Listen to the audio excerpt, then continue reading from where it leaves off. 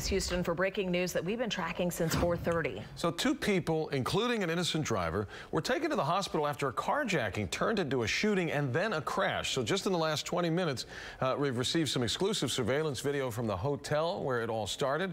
Channel 2's Kathy Hernandez has that video. She's covering live from the Beltway in West Belfort. Good morning. Well, good morning. Police say it all started here before the crash, here at the Pearl Inn on Beltway 8 and West Belfort. And this is where the shooting happened. And guess what, guys? This surveillance camera right above caught it all.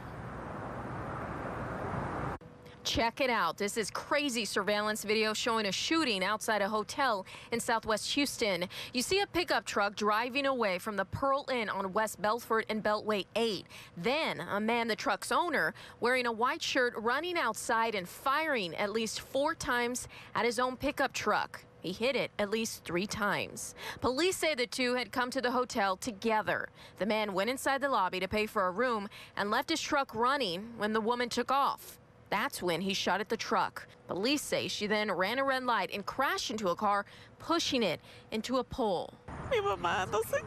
Leilis Hernandez's 63-year-old mother was inside that car headed to work. We were here as paramedics loaded her mother into an ambulance with minor injuries. After the crash, police say the woman who had allegedly stolen the truck tried to get away, running to the gas station on the other side of the freeway. That's where police caught her and took her to the hospital. And both of those women are expected to be okay. As for the woman who had driven away in that truck, police say she was shot at least once in the leg.